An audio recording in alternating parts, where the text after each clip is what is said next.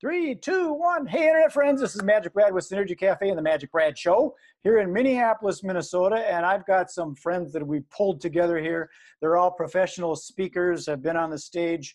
I haven't gotten through their whole website of all their accolades and things, but we've got Steve Donofrio. Did I pronounce that right, Steve? Donofrio? Yeah, it's Donofrio, but we'll take it. Donofrio. I was calling you Donofrio. That's okay. Most people do. And then Patrick Meniboon, and I call him Patrick Courage because that's what he speaks on, right? Thank Patrick you. Meniboon. And Deryl Glaze. How you doing, Deryl? Doing good. How about you, Brad? It's a wonderful day to be above ground, you know? Absolutely. So it's good to have all you guys together here, and here we are all living in the general area of the Twin Cities, and you know, the whole world has made an incredible shift because I know you guys speak on stage, and I'll bet a lot of your booked engagements are no longer because of this pandemic. Creates stress. Where's my money going to come from? I was going at it full ahead with the event industry, and all of a sudden they told me I can't do events anymore. So what do you do? You know? So we're doing this online thing. We're social distancing. You know, I think Steve, you're down in Eden Prairie. Deryl, where are you? I'm out in Inver Grove Heights. Way over there east. And then Patrick? I'm right across the border in Hudson, Wisconsin. Oh, a foreigner. I'm a foreigner. Border crossing. Can't you tell that I have an accent? Exactly. Well, what we're going to all talk about is some of the current events that are happening right now. There's a lot of stuff going on, you know, with the whole coronavirus that's been kind of global, and it's just made us think totally differently. And then, you know, the recent stuff that has happened with the riots and I think that stems kind of from the being pigeonholed up in one spot, and people are getting stressed out and tense. And we're trying to figure out how can we fix that? How can we make it better? Some people have their one opinion, other people have their other opinion. And the buzzword nowadays, it's kind of it's like social justice. What is justice? We got social distancing, social media. Now there's social justice. So I was going to go kind of around, let each one of you kind of introduce yourself and say kind of more about just a little bit so we get to know who you are. Steve works with more in the area of confidence. Patrick works in courage, and Deryl works in motivation and recovery. So Steve, could you give us just a brief, real short 1 or 2 minute bio of yourself? Sure. Thanks, Brad. We appreciate being here. It's really fun to be hanging out with Patrick and Deryl as well. We kind of hang out on Tuesdays anyway, so this is kind of a fun time. I'm kind of new to speaking in the Twin Cities after 15 years in Japan. And I do talk a lot about confidence, and especially where it has to deal with leadership. And so talking to leaders about kind of bringing people together to get things done is the main theme, and building confident leaders, or leaders who build confidence in others as well. So a lot about really kind of, again, going back to bringing people together. How do we connect with people who look, think, believe different than us to come together to get things done? Those are my main themes and main passions these days as I go around speaking. Okay, yeah. Leadership, definitely there's different types of leadership. You know, some people say it's more militant type leadership, and others it's like acting, and people will just follow you if you just act that character, that have that characteristic. So, Mr. Courage, Patrick Meniboon, could you give us a little brief synopsis of your speaking and what you talk about as far as the word of courage? Yeah, when it comes to my lane, I speak on courage, specifically self-mastery and self-responsibility. The background of that is a lot of people are stuck in this thing I call insecurity loop. And when you are stuck in a loop like that and you don't have a coach or mentor or leader, so somebody that can challenge your thoughts, your decision, your choices, we become stuck, become like this. We stand in the middle of the road. And in the process, sometimes we start to blame everything else that happened in our lives and blame everyone else. And so it's courage to take control of your life, because I believe we were created to be creators, not spectators. So it is courage to own your life, courage to own your decisions. And that's pretty much what I speak on. Absolutely. I think it takes a lot of courage if, you've got one opinion and you've got other people with other opinions. It takes courage to not have a combat with it. Right. And kind of stay, like you said, stay in your lane with it. Yes. And also to stand up for what you believe in, Take some courage. Yes. So, Mr. Deryl, let's talk about motivation and recovery. I was looking on your website and I watched, you got some nice YouTube videos up there. And I'm a non-drinker myself, so I've been through the recovery thing and don't touch the stuff. So I appreciate the work that you do in that area, because once you clear a lot of that stuff out of the way, you start seeing clearer. Could you just share a little bit about yourself and what you talk about? Well, yeah, you're absolutely right. I mean, when you're able to clear that stuff out the way, you can see things a lot differently. And from what I do is that I'm a motivational speaker, but I'm also a recovery coach. So I've worked with recovering addicts for just about 20 years now. And in that process, one of the things I've found is that the ones who are successful are the ones who made the decision to understand that life is more than just recovery. They realize that you have to have something more than just focus on recovery all the time. You have to learn how to build a life. And it's in that process where a recovering addict can fall so easily because they don't know how to stay motivated. So what I like to do is I like to motivate recovering addicts to get from where they are to where they desire to be in life, to be that bridge between the gap to get them to the next level that they have in store for their lives. And that's what I've been doing for the last 20 some odd years. And now being able to help people, now moved into a little different genre as well. But now I'm not just helping the recovering addict, but I'm also helping the people who love them with one of the things that I'm doing called From Enabling the Coach, helping your loved one through the journey of recovery. This is pretty fascinating with you guys all have talks that are quite different, but they all kind of blend in with each other. They kind of overlap and parlay, and it's like with the recovery kind of thing, you got to get clear, and then you need to motivate and keep that thing moving. You can't just sit in the swamp and be stagnant, because then you, like you said, you start blaming other people for things because you're in your own little box here. So it's fun that you guys are all kind of blending together with all the things that I wanted to talk about. And the topic is the whole concept of social justice, and like all the things that are happening. What is just, and whose fault is it? Is it anybody's fault, or is it really on us to kind of decide? And I bet we all have different opinions of that. So I'm wondering if we could all go through and kind of explain what they feel true change is in this situation. Personally, myself, the way that I deal with most things is I sit in the middle. I sit in the place of peace. I don't go way over on the left or way over on the right and try and polarize, because that's part of the problem. I mean, we've got a democracy, and that's part of the problem there. It's the politics, the polls. And when you get so stuck in your spot and so stuck in the other spot, all you can do is argue. So I like to kind of sit in the middle and kind of look and get different people's opinions, because different opinions, I've always said opinions change with circumstances. Like, what's more valuable, a $100 bill or a glass of water? Depends on where you are. If you're in the desert, I want the water. I'm at the club, I want the money.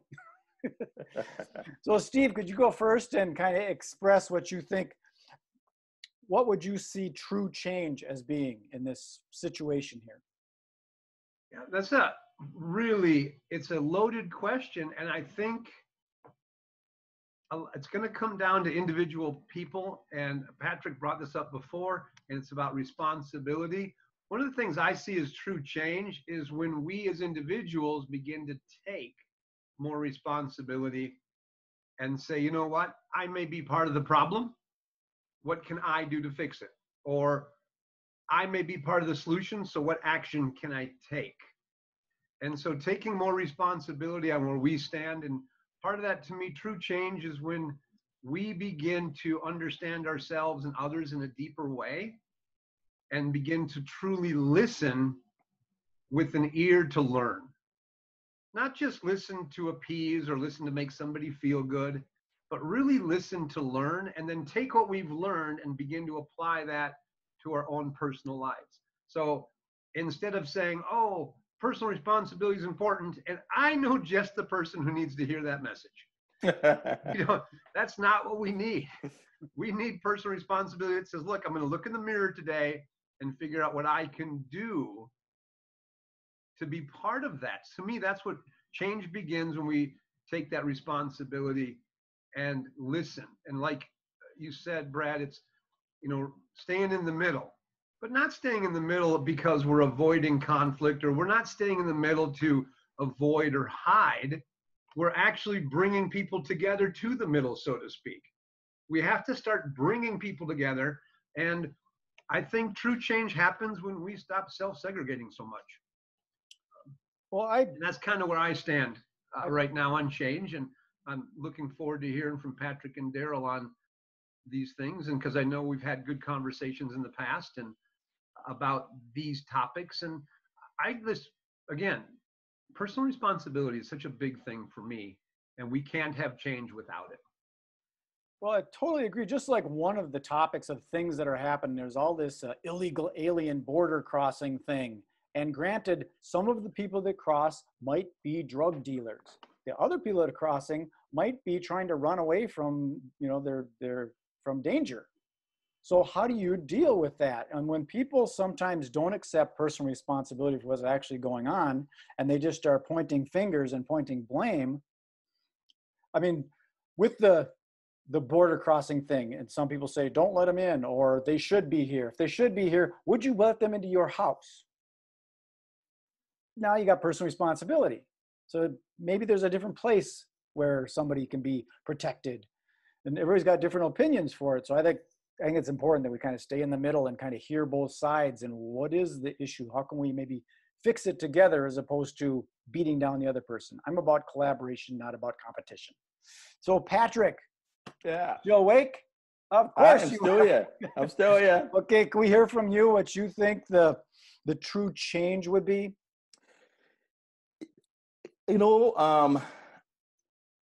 I am a believer in what the old book says, that we were created in the image of God. And that's where it stopped. It didn't say what color of God, what complexion, what God looks like. We were created in the image of God. That's where it stopped. And there is a beautiful book by Stephen Covey, 7 Habits of Highly Effective People. Yep. Number 1, proactive. And basically Steve spoke to that also. Proactive, and part of that include wanting to understand first, then before, and then you can try to be understood. Yeah. But I think we have gotten to the point in our culture, our society, where it's all, each and every one thinks somebody owes them something. Like the kids nowadays, their parents owe them, their grandparents owe them stuff. And these grow up to be adults who feel entitled. It is not my responsibility to walk across the street and say hello to my neighbors. It's my neighbor's responsibility to come and see me because, oh, I am brand new here, so everybody should come. Who cares? Who cares what the color of your skin is? Who cares? Oh, I'm a guy who stutters. Oh, really? Who cares? So what? It goes back to that being proactive, trying to understand why somebody thinks the way they think, or what somebody, it is not so much about what the issue is, it's how we respond to it. And so when it comes to true change, in my opinion, it's basically what, we have to become 10, which is much greater than one. One is you have to do this until you do that, until you change the name of a football team, until you burn down all of these statues, until you burn down the whole country, nothing is going to change. President, who can I become? Who can I, 10, evolve into? Who can I, grow into to effect change, whatever the definition of change is? But that's the scary part, Brad, because it's incumbent upon me to grow, to learn interpersonal skills, to learn how to engage people. That's too hard. It's easy to just point hand and go to all of the demographics, race, politics. Those are easy way out. True change starts with who can I evolve into to affect what I want to affect in society. Well, that's it. I liked what you said, the Stephen Covey thing, the seek to understand, then to be understood kind of thing. Because if you don't know why your neighbor's not coming over, maybe they don't want you over because they're doing some hanky-panky in the bedroom or something. So maybe that's why they don't come over. So you need to understand what's going on in their head. Why are they not doing certain things? And like these statues and things, instead of just going and tearing it down, let's find out why do you want to have that torn down? You have more conversation. Why do you want to keep it up? If you understand, maybe you could convert the statue into something new, perhaps. You can repurpose it to make your point. Yeah. But I'm thinking in my mind, you change the name of the Redskins, you turn out all this. How does it help the kid in North Minneapolis who is hungry? How does it help Chicago, where people are dying on a daily basis? Why are we just conforming to what people want us to think is the issue because it benefits their pocket? Yeah, they're maybe too much into symbolism and concerned about symbols, and they should start thinking about more motivated activism instead of activism by blocking a freeway. Why not activate by going and feeding hungry people? Good point. Take action, which kind of segues us into Deryl about motivation. So Deryl, you know about motivation, and why don't you tell us a little bit your opinion of what true change would look like, because you need to take action. You can't just think it. You need to do something where the rubber hits the road, right? The first place for action that needs to take place is that if I would borrow a line from recovery, is that you have to take personal inventory. What is it about your situation and what have you when about everything about what is your personal inventory? What's your personal stake in your own life that is causing or can be the solution to all of this? And we need to take personal inventory about what are we doing? Are we the part of the solution or part of the problem? Taking that personal inventory, finding out what it is that's on the inside of your heart about what is it that needs to take place and when it needs to happen. Patrick talked about seeking to understand, first be understood, then actually be understanding. But the thing is that it's important that we first take the first step of action, taking that personal inventory in us, to realize that it's real easy to point the finger at a tangible devil than it is to point the finger at us where the change really needs to take place. Isn't that there's a speck in your eye and there's a log in another person's eye, there's a log in yours, something like that? Exactly. And until we get there, it's going to be hard for change to come because, for lack of, listen, this is not something new. No. This has been going on for decades, generations, you name it. This is not anything new. Every solution has never been brought, true solution has never come up because it's a bigger problem than what everybody is conforming to. One of the things people need to understand is that the root cause of this problem is a sin issue. Whether you want it, whether you believe in God or not, listen, it's a sin issue. Okay, racism has been around since the beginning of time. Whether it was white on white, black on black, black versus white, you know, whatever. It's been around for ages. This is not new. Right. All right. And yet, although it's not new, everybody's trying to throw the same solution at it. That never works. Everybody is talking, but nobody's saying anything. Correct. And that's where our problem lies. Nobody's sitting down and saying, look, okay, obviously what we're doing is not working. So how do we revamp our thinking into a place where we can realize that it first starts with us before it starts with our race, before it starts with the community, before it starts with each other. It first starts with us. Check your own heart. Find out if you're actually doing the right thing or not. Yeah, you said it happened a long, long time ago. I think it happened when that apple, you bit that, they bit that apple, and all of a sudden it went like this and goes good and evil. And all of a sudden we got a left and a right, and we got duality, and we got Republicans and Democrats, and we got blacks and we got whites, and there's this polarity going on. And you got to get back to that neutral place, I believe, and hear both sides and get an idea of where it is so we can come to a place of peace. You know, there's all this crazy. I took a drive down after the riot thing. Me and my wife, we drove down there in broad daylight and kind of just looked at some of the stuff and the places that are boarded up. And the stuff that you don't see on the news is stuff like a boarded up place that says, please don't burn children sleeping upstairs. You spray it, paint it. You don't see that on the news. But that's the kind of stuff that's giving me chills right now. Because that's what, there's people that are dying because they're pissed off at a building. You know?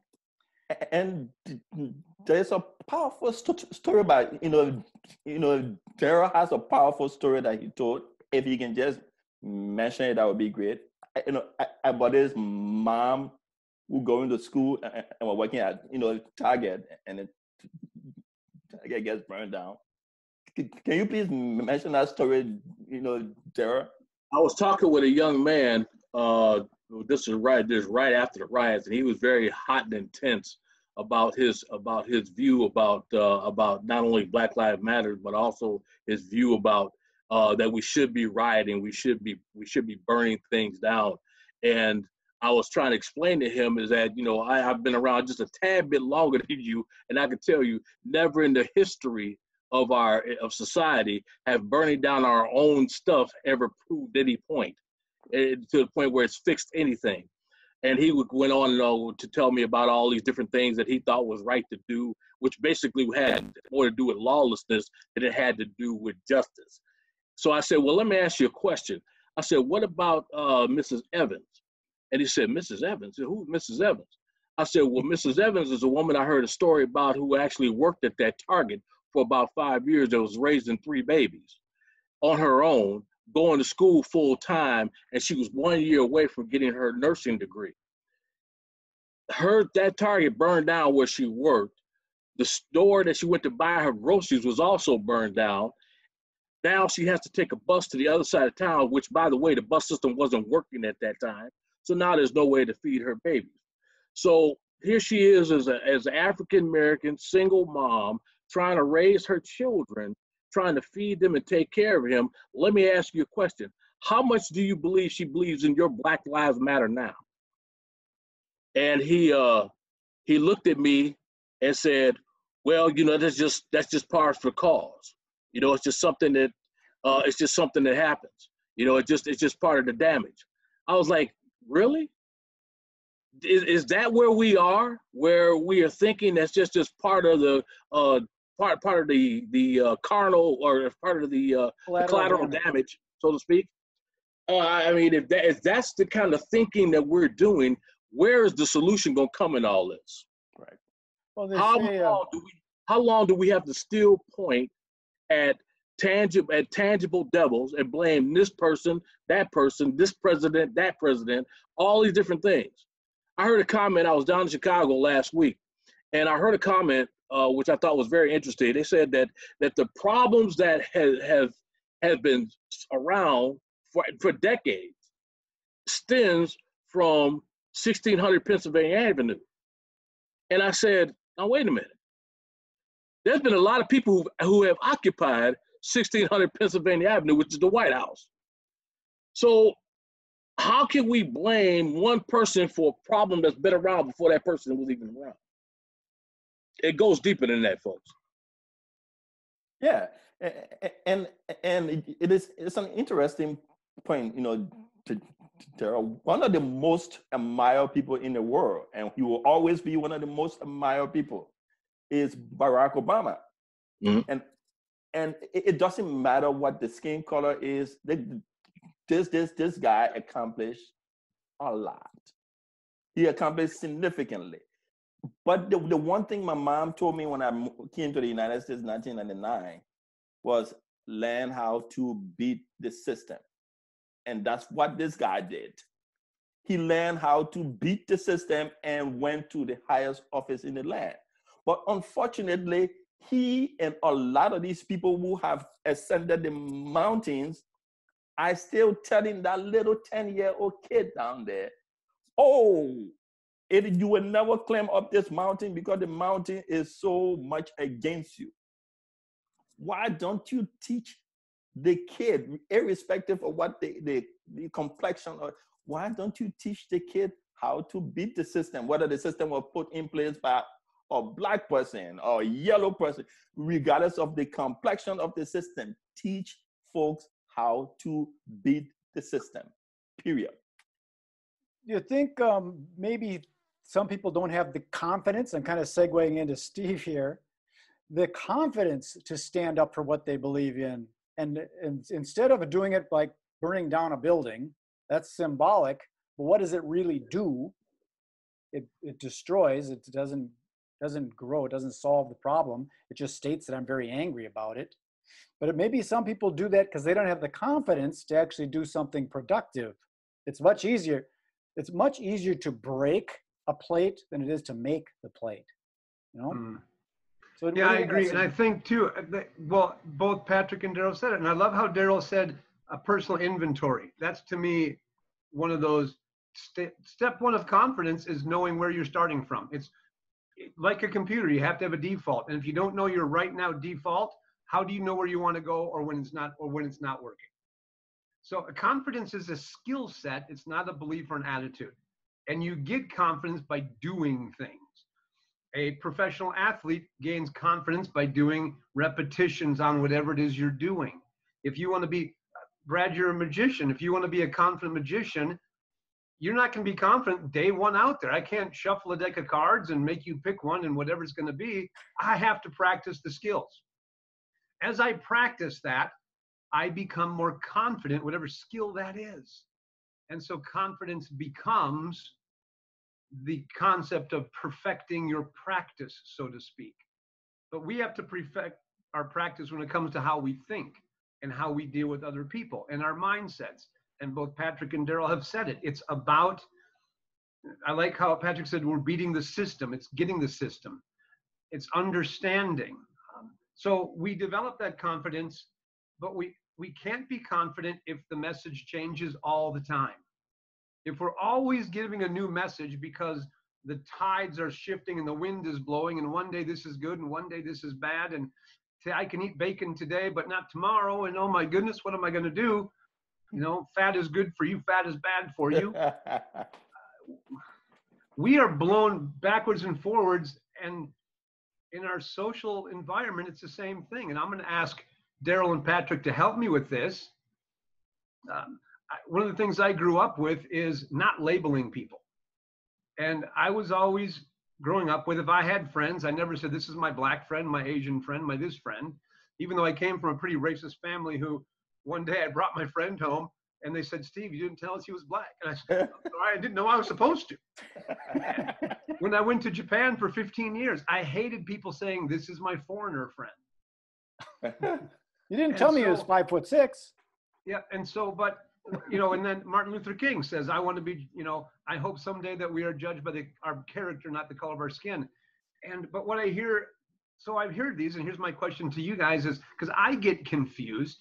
I heard the other day, judge people by their character and see me for me, see my soul, see my talent, see my ability, and I'm going, great. I won't see color. And then the next day on the news is, well, if you don't see color, you don't see me. I'm like, wait a minute, pick one. And I'm confused. So Deryl, Patrick, how can this old white guy not see color, but see color all at the same time? Because personal responsibility, I want to do the right thing, but I get confused. Because one day I'm told, judge me by my character, judge me by my ability, don't see my skin. And the next day I say, okay, I don't see it. And then I'm told I'm wrong. I don't see color. Now I'm wrong for not seeing color. And I get confused. So help me out, guys. I need my friends to save Deryl? me. You know, this is interesting because one of the things that I have totally said time and time again, you know, we say we want to be able to come together. We want to be treated as equals, but yet we have Black history. Why do we have to have Black history? Because somebody thought that we should be included. We are included, okay? We are a part of history. We shouldn't have to shouldn't have to label it in order to prove ourselves in history.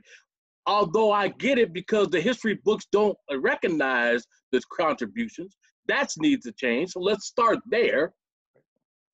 Nobody's starting there. We want to say, no, we want to be unto our own, but we want to be equal. Well, that doesn't make any sense. Right. You have to be one or the other.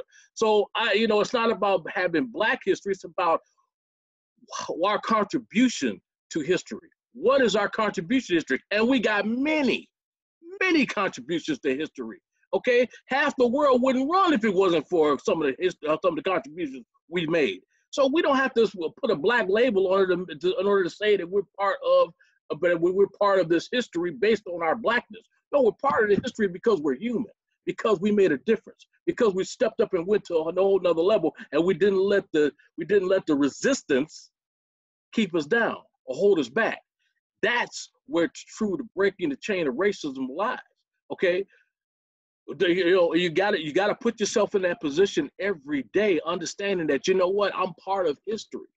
Okay, I look at my life and I tell my son all the time. I said, look, you are a part of history.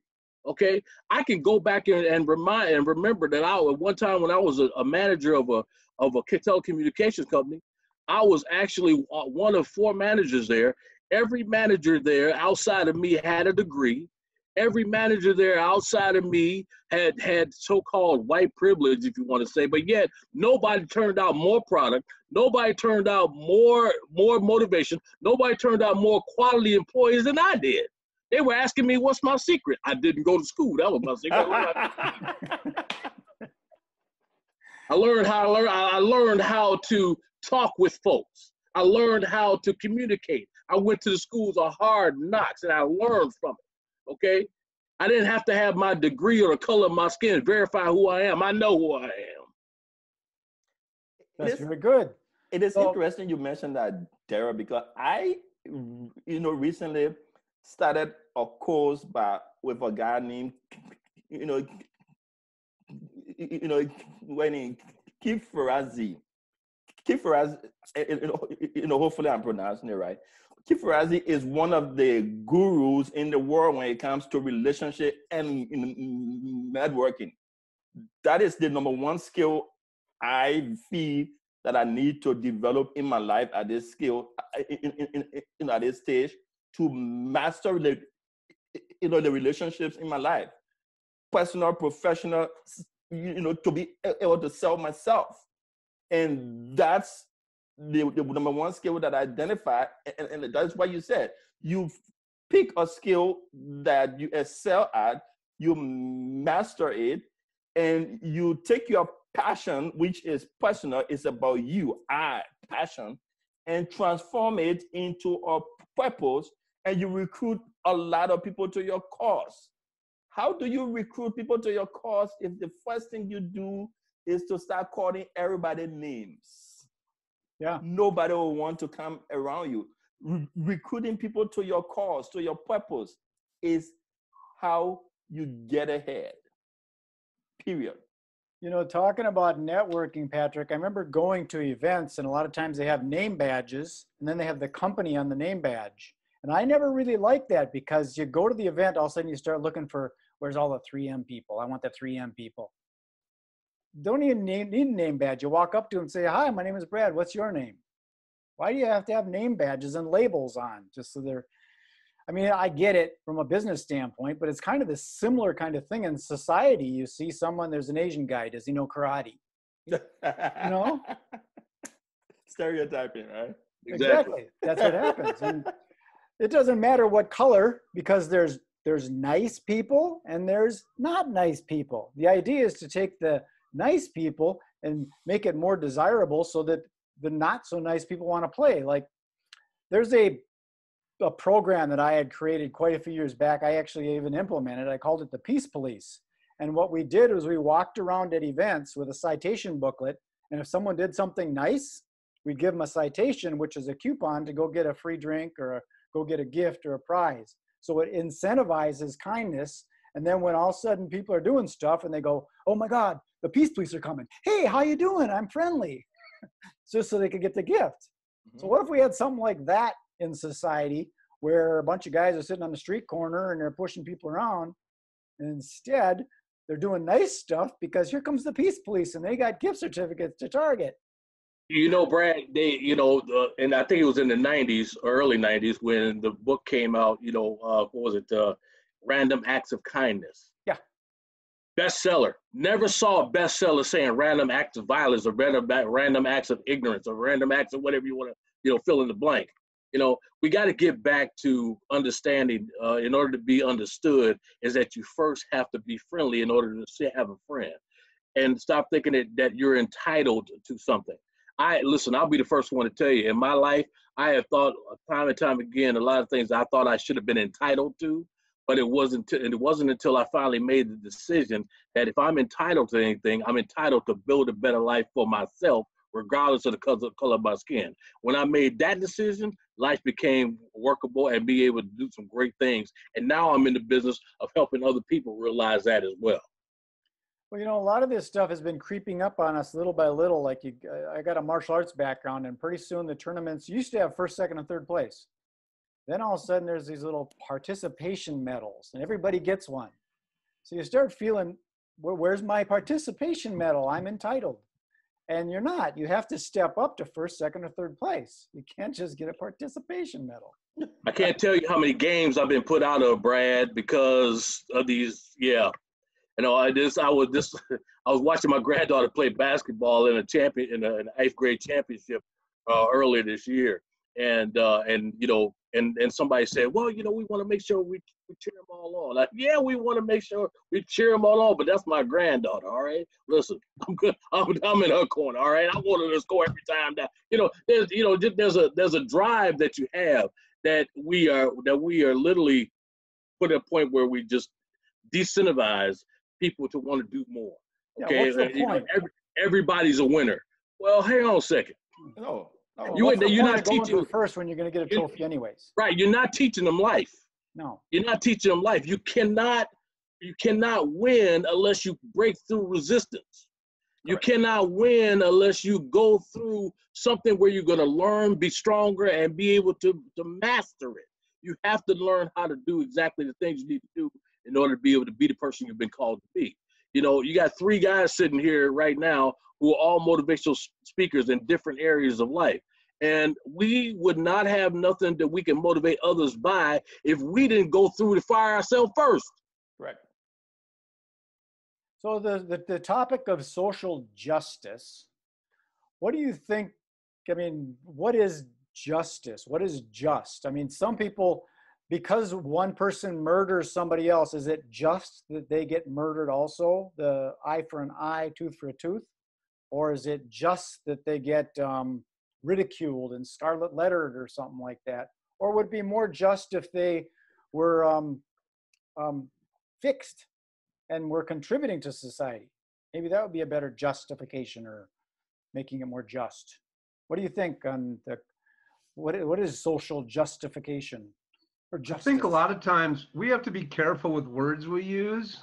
And I wonder, though, if people out there raising their hands for justice shouldn't change the word to vengeance.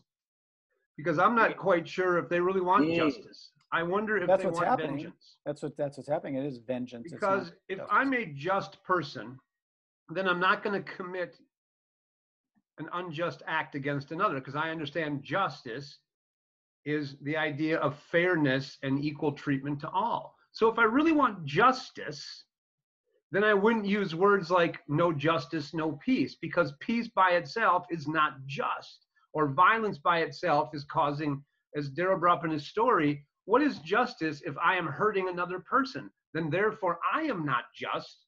So I'm hypocritical calling for justice and saying if I don't get what I want, I'm going to commit more unjust acts. So I wonder if we shouldn't change that to no vengeance, no peace, because that may be what they really want.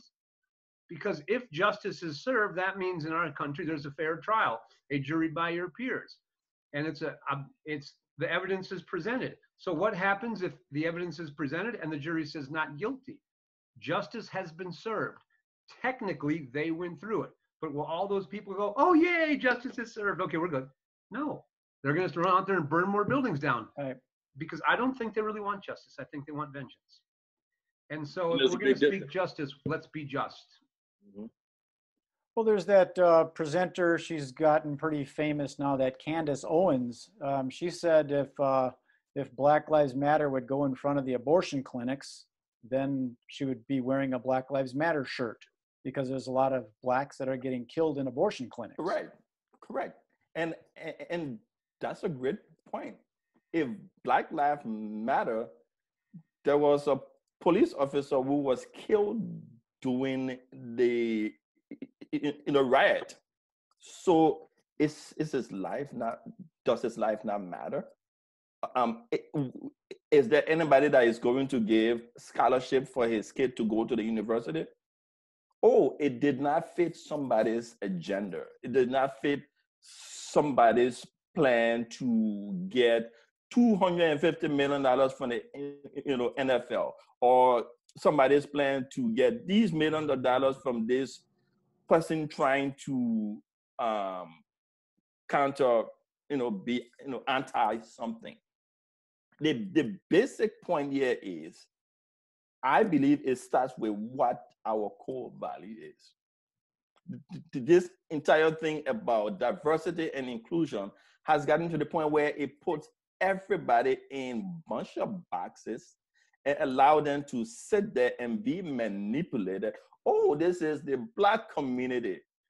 This is this other community. This is this other community. And we all sit in all of these boxes and quickly realize, oh, but I need Brad.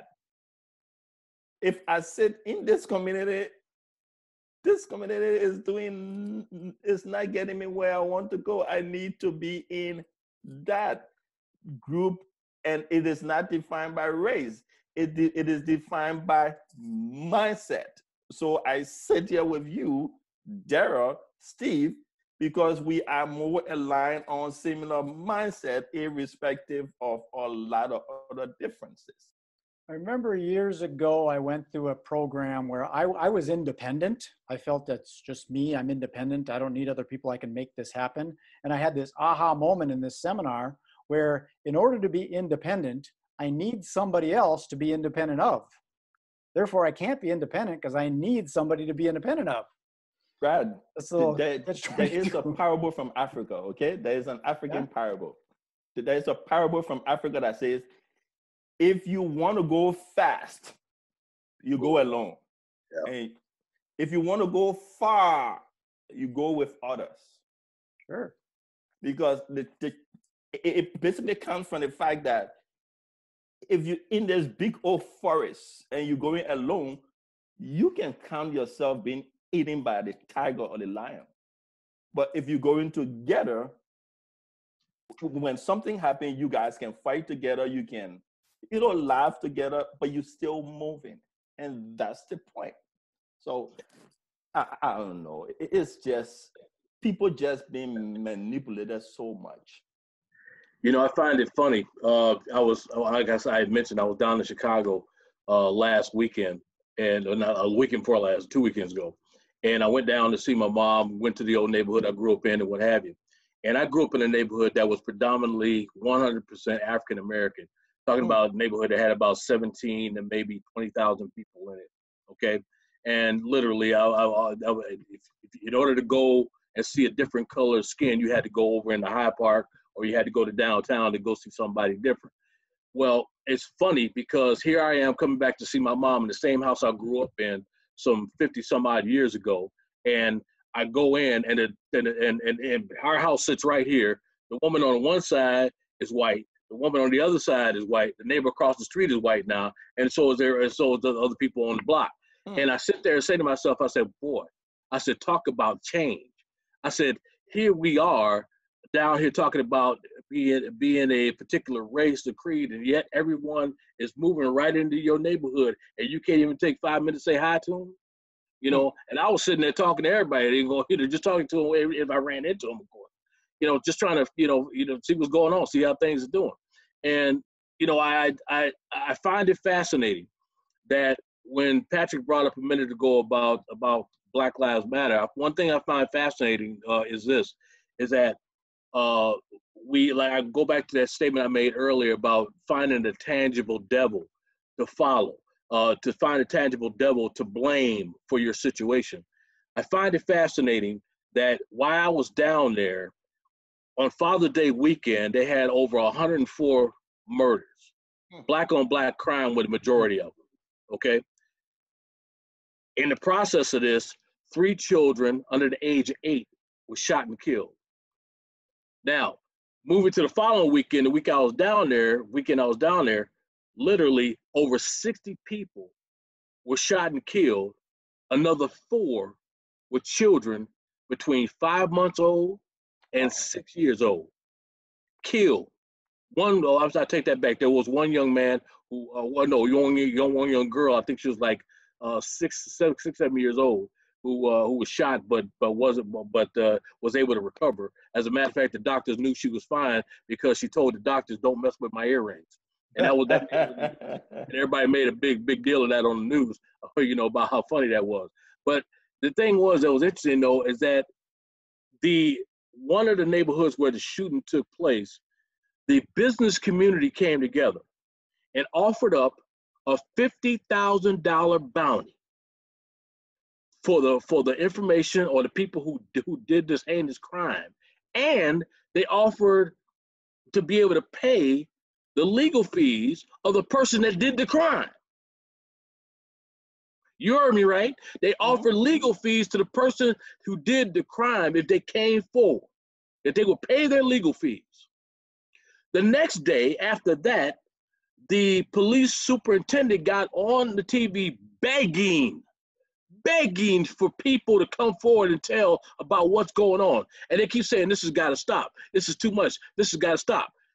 There was not one person representing Black Lives Matter in those neighborhoods. Not one. Not one. Because they were too busy out protesting about other issues that valid may be. Still, what's happening in your own community?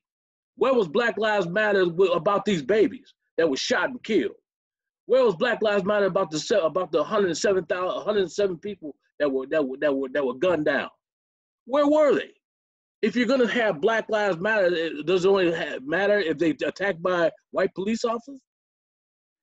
Or does it matter when anybody does a crime against your own race or humanity as a whole? I think that's where it is getting clear. Maybe the gripe is white police officers against Black people. And it might, if they would just be clear about what they're doing rather than just putting a blanket over all of it and then not supporting, if Black Lives Matter, then they matter everywhere. That's why there's sexy, all that. Brad. That's not sexy. That's where all that controversy is. That doesn't sell papers, Brad. Huh? That doesn't sell papers, Brad.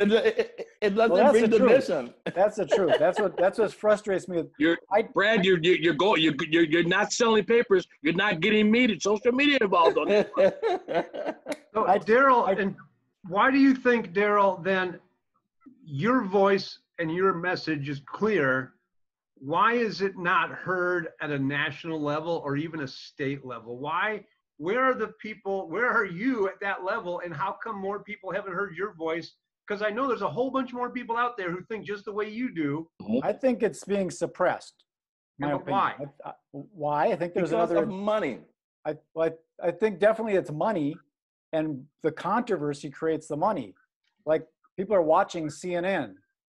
You know why? Because the advertisers are paying for it, and I think it's definitely a money thing. And then you could go even a step further, and you might think, oh, there's some big conspiracy theory going on. There's the people the puppet masters doing something.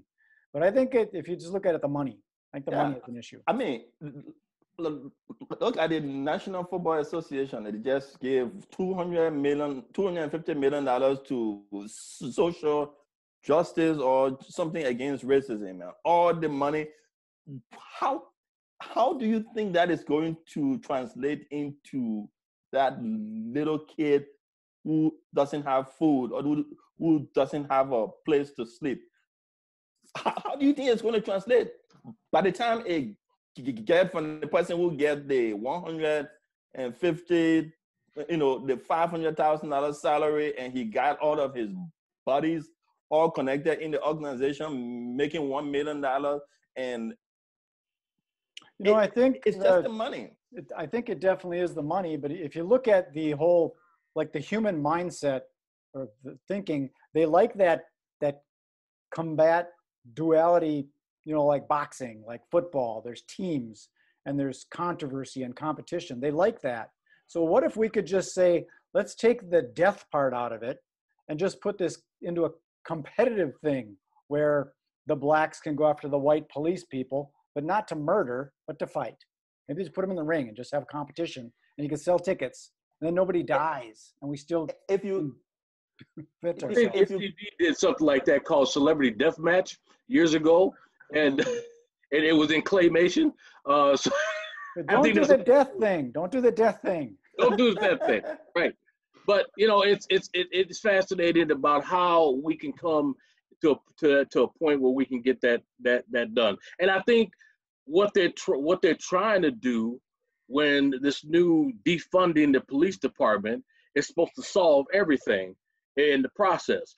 Well, that's just ignorance gone to seed, because first of all, if you defund the police department and if you get rid of the police, then when somebody's raping your daughter, who do you call? Ghostbusters? No. You got to call somebody to make something happen. And then when you try to go after that person to try to do something, you done messed up somebody else's family if you did something to them. So now they gonna come back at you, and then you got civil unrest everywhere. Yeah, they need to re-educate. Yeah, and don't think you could call like the state police or something like that. They've already said if you defund them, don't come looking for us. We ain't coming. Well, it's gotten to be a position that nobody wants to have. I don't want that job. So, when you go back to what Deryl said about Chicago, can you count some of the biggest names that have been connected to Chicago? Some of the biggest names. I'm not going to call the name, but count some of the biggest names that have been connected to Chicago. And have you heard any one of them say anything? No, because it doesn't fit their agenda. Some of the biggest names we know. Yeah, I think it's a lot of it is a culture, almost the Chicago urban culture. It's getting. Anyways, this is getting kind of depressing, so let's bring it back up a little bit. We've been going. I don't know if we solved anything, but I think a big piece of this is just to get in a place where we can have a conversation and find out where's the pain coming from, how can we help, and get back to a neutral place, just to be able to, because you can't solve it by fighting and yelling and screaming. It doesn't solve anything. All it does is makes another person mad. So that's what I was saying. If you're going to fight, might as well do it in the ring and sell tickets. Just no killing. So let's kind of go around and wrap this up, and we'll go in the same order, and some final notes on any possible solutions. We discovered the problems, and you can't solve the problem with the same mind that created it, right?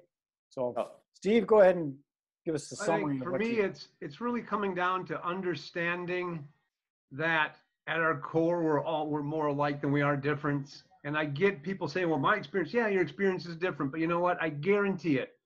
The same things that cause your heart pain will cause my heart pain. The same thing that caused you to smile will cause me to smile. So my challenge to anybody out there is this: get in a habit of taking time to meet somebody who looks, thinks, and believes different than you.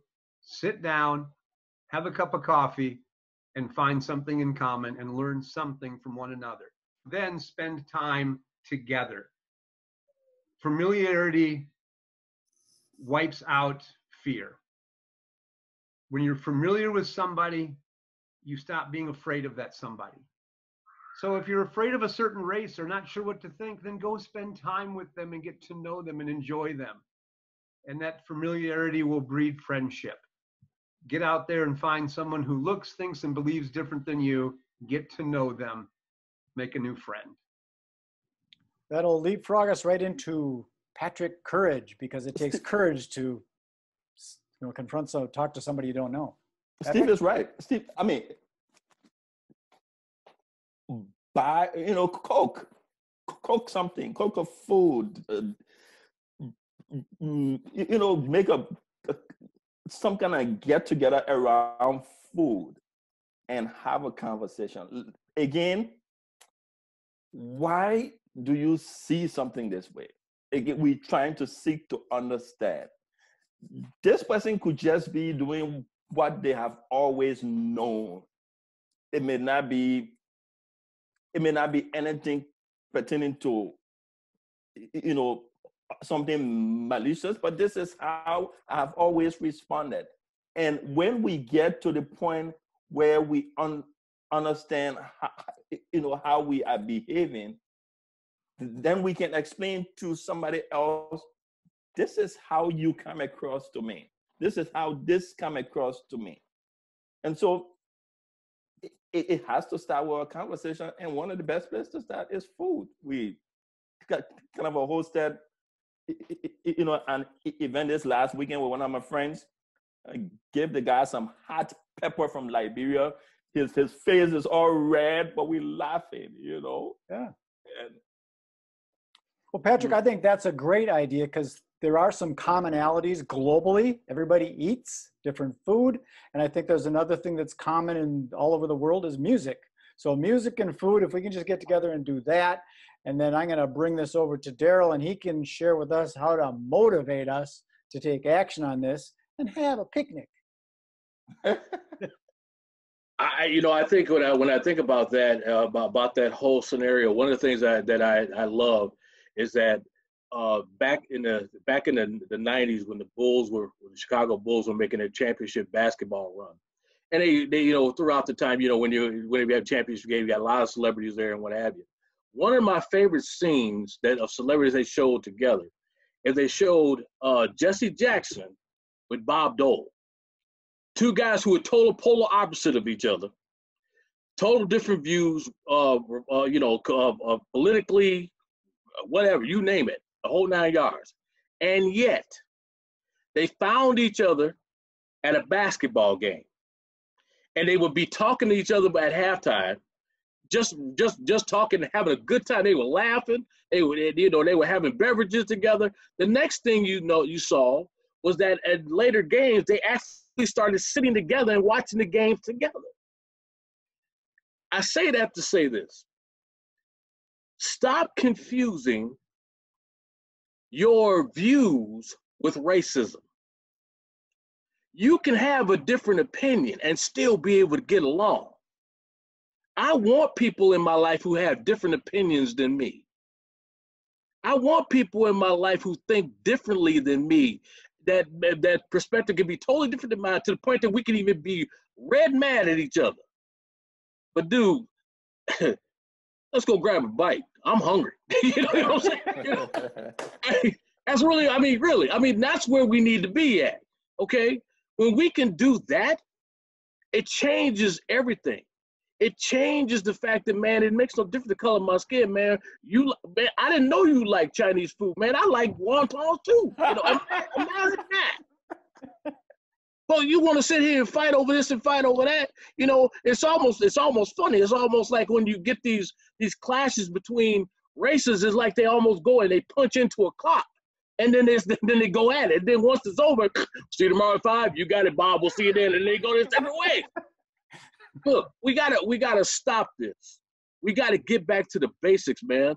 How did Nelson Mandela, after he got out of prison, unite a country with a soccer team?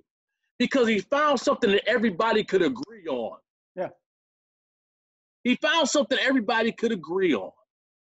And that's where we need to be. Let's get to a point where we can agree on something. We can agree to disagree. We can keep our political views and our opinions. But, man, that doesn't stop us from going down to Army and Lou and get a nice steak. You know what I'm saying? I'm going to cook. Yeah. Okay, come on over, man. You can feed your hot peppers. Just leave those hot peppers in Liberia. I know. Like that spicy food. Well, you guys, this has been a lot of fun, and I think it's been educational and enlightening, and I appreciate you taking the time. And what I'm going to do is beam this up to the universe and YouTube and let people find it. Hopefully we'll make some changes, and if we could share it out there and see what happens in this world. I'll give you the raw file too in case you want to upload it to your own server. So I appreciate you taking the time, Steve. Thank you, Patrick. Thank you, Daryl. And have a good night. Peace. MagicBrad, we appreciate you, man. Thank you, sir. Thank you, Brad. Thanks, everybody. Thanks, guys. Bye, guys.